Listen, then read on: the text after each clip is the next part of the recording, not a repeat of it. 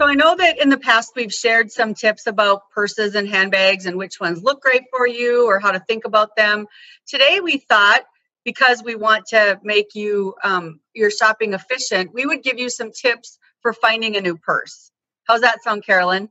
You know, I think that's a great idea. So often I impulse shop and I end up buying a bag and then bring it home and think, yeah, nope, don't like it. So we've got 5 tips here. The first one I think is really important.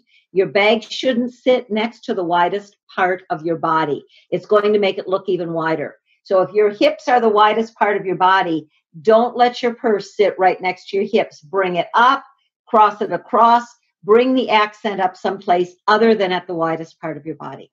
And if you're shorter, make sure that you get an adjustable strap on your bag or get short independent or short handles that you can carry, and you can adjust the height that way. Perfect. Yep. Yep. I found this tip and I thought this was really interesting. The weight of your handbag should not exceed 8% of your body weight. So if you're a smaller person, you want to make sure that you're getting a smaller bag so that you won't decide to put too much in it and make it so heavy that it's exceeding this little tip. But you know, that's a lot of weight, because even let's say that we weighed 100 pounds, which in my dreams might happen.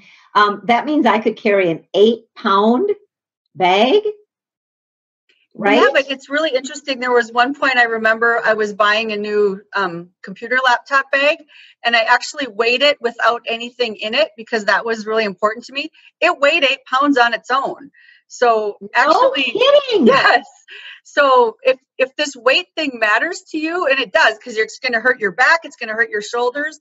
I mean, check out the weight of the bag before you ever even put anything in it. That's a really great point. I would have thought 8 pounds was so heavy, but yeah, I'm probably carrying an 8-pound bag, which is less than 8% of my weight. I can tell you I didn't buy that laptop bag because I didn't want to start out at that heavy before I even put anything in it. Yeah, yep. Tube of lipstick is all you could put in it. Exactly. Yeah. So digging into your bag to find something is really, it makes us look like so dorky. So I think we need to make sure our bags are organized and functional. Really important. Think about the things that you need to carry and make sure it will hold it and that you'll be able to get after them fast, like your keys, for example. I used to have a bag that actually had a clip for the key, and I use that all the time. But even, you know, it's unflattering, and it just also just kind of the vibe of you, right? You don't look like you have your life together if you're digging in your bag like that. Yep. Exactly. Yep. So if you're looking for something that stands up to really good wear, something, if you're the kind of person that leaves your purse for a long time, you don't change it out a lot, look for darker colors, maybe leather, nylon. There are a lot of fabrics that look like leather that are not as expensive, and you can get a long wear out of a dark fabric, whether it's a leather, a nylon, or even a microfiber. Right.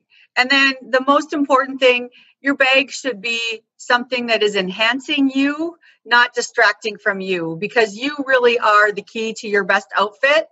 And you don't want your bag to be the thing that's taking the eye and taking it away from your lovely, beautiful face. Great point, because our goal is always to look good. So we can feel good. And do good.